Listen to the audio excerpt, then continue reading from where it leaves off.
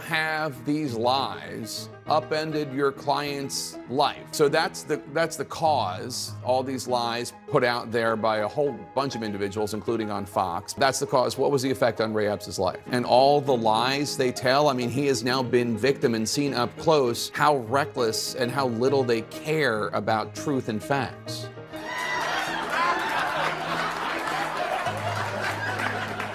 You know, sometimes I feel like this channel's original mission, which was exposing Democrat Party propaganda masquerading as Just the Facts News, has become obsolete because it's like they don't even hide it anymore. Take this interview between Jake Tapper and the lawyer for Ray Epps. Sounds like a good chance to do some real journalism and get to the bottom of some burning questions surrounding this very mysterious figure, right? No, you idiot! And we'll get right into this insane interview right after this quick message from our sponsor, Noble Gold. The US dollar has lost 85% of its value since the 70s, when the dollar decoupled from gold, and the government seems bent on continuing the tradition. From now until the next elections, the government can print as much money as it wants. The last time they did that, inflation went up 9%. Gold is the one asset that has proven to withstand inflation. When you invest in gold with Noble Gold Investments, you will also get a 24-karat, 1/4 ounce gold standard coin for free. Go to noblegoldinvestments.com right now. That's noblegoldinvestments.com, the only gold company I trust. And remember, there's always risk in investment, and there are no guarantees of any kind.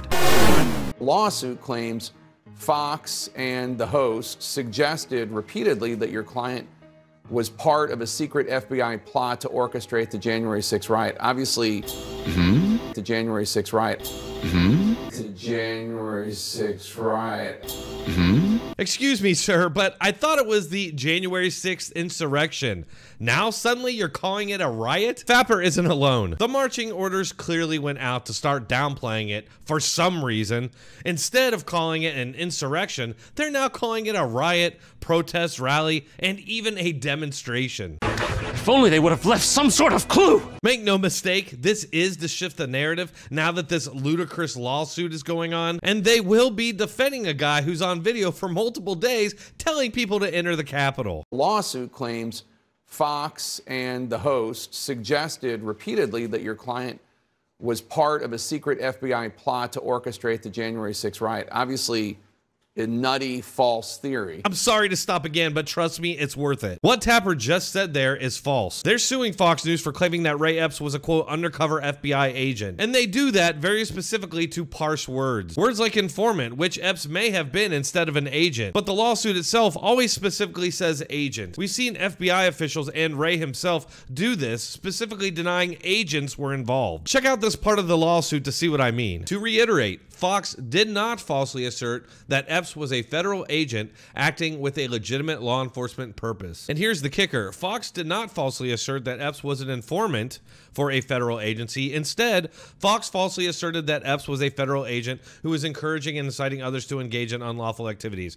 And not just any unlawful activities, but rather to engage in an attack on the United States Capitol and democracy itself. Weird how the language of this ties right into the Democrat state media's narrative. And Epps was in fact caught on video telling people to enter the Capitol. But if Fox had called him an informant and not an agent, then they wouldn't be filing this lawsuit. The lawsuit seems to be admitting that he was an informant. How have these lies upended your client's life? What are the lies, Jake? That he was inciting people to enter the Capitol? That he told his nephew that he orchestrated it? What lies? What was the... So that's the cause. All these lies put out there by a whole bunch of individuals, including on Fox. But we've also heard Republicans in the House and Senate spewing them as well, or at least leaning into them. What was the effect? That's the cause. What was the effect on Ray Epps' life? The moment that Fox and Mr. Carlson began talking about Ray Epps on their shows, Ray Epps and his wife began receiving death threats in the mail, in voicemails, in text messages. Ray became a focal point of the right-wing conspiracy theory after Fox began talking about him, and it took off, and the viewers and others began harassing and intimidating and threatening both Ray and Robin. This place is ugly anyway. You and me, we're family.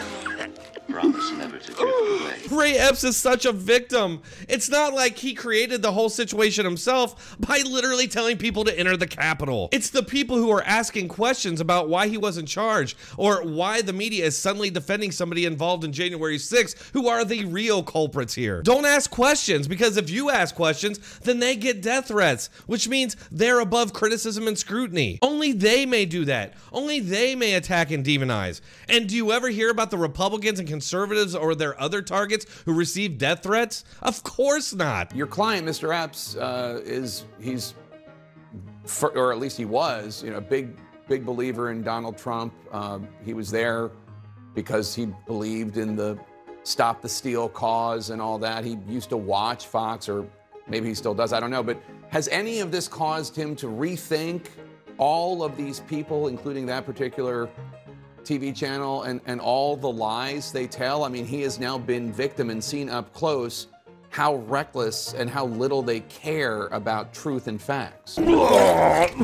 Fact, Ray Epps is on video for multiple days telling people to enter the Capitol. He's at the front as the riot begins and seems to be taking part. Then he gets removed from the FBI wanted list and never charged. On top of that, the media, who hate and demonize anyone associated with January 6th, is now suddenly running cover for Epps and calling anyone who questions this guy nutty and spreading baseless conspiracy theories, which it's anything but. Notice how he's completely uninterested in the guy who's actually on video telling people to enter the Capitol, but instead is focused on demonizing anybody who does ask questions. Here you have a guy who claims to be a serious, trustworthy journalist who literally calls the guy who's on video telling people to enter the Capitol on January 6th a victim of reporters and everyday people who ask obvious questions. Tapper didn't ask one critical or probing question about Ray Epps. Obvious questions that any thinking person would wonder about this story, like why Ray Epps wasn't charged, or why Ray Epps was there in the first place and so adamant about people entering the Capitol. Like I said earlier, he admitted in text messages that he orchestrated the whole thing, yet that doesn't come up even once. According to Revolver News, one of the Oath Keeper leaders who was charged with organizing the riot, Stuart Rhodes,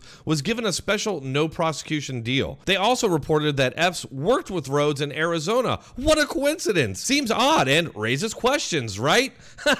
Not if you're a state propagandist. Instead, we have Jake Tapper on CNN calling Ray Epps a victim of reporters and people who asked too many questions and pointed out too many inconsistencies. Jake Tapper cannot ask any of these questions because they would destroy the FBI's narrative. No doubt Jake is telling himself that he's saving democracy as he cashes those juicy checks. All right, folks, special thanks to Tom Elliott and Julie Kelly for the research they did and I included in this video.